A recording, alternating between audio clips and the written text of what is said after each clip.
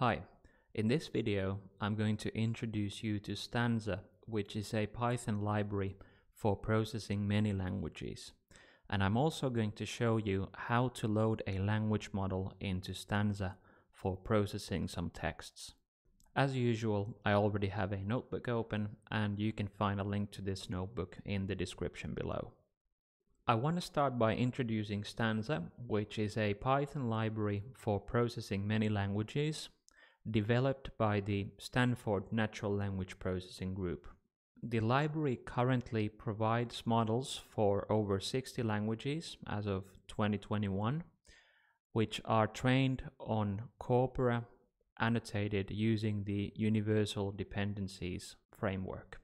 This means that the models can do usual tasks such as tokenizing text into analytical units, which are then tagged for their parts of speech, morphological features, and also for their syntactic dependencies. These are the same tasks that we've explored in the previous videos using the Spacey Natural Language Processing library.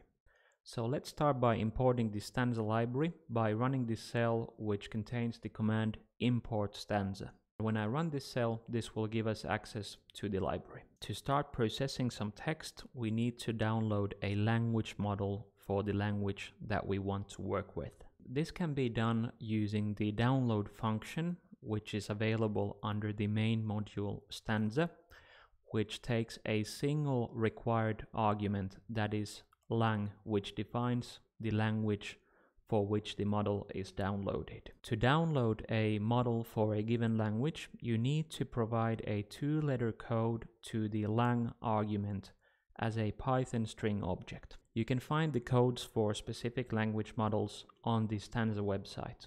I also provide an optional argument to define where the downloaded model should be placed. But if you're happy with the default directory, you don't have to provide this argument to the download function. If I run this cell, Stanza will download a language model for Wolof, whose language code is WO, which is one of the many languages spoken in West Africa.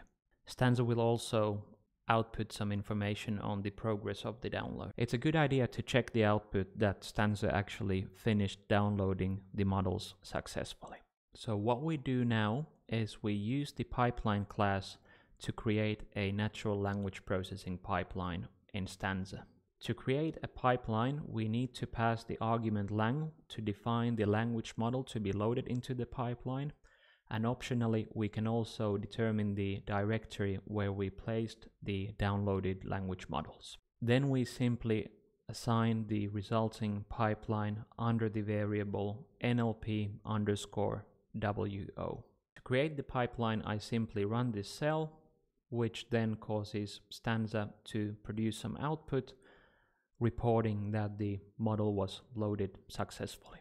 So what you see on the left-hand side are the processors or components of the pipeline, and on the right-hand side you see the packages or the corpora used to train the model. So in this case, all of the components have been trained using the Wolof tree bank.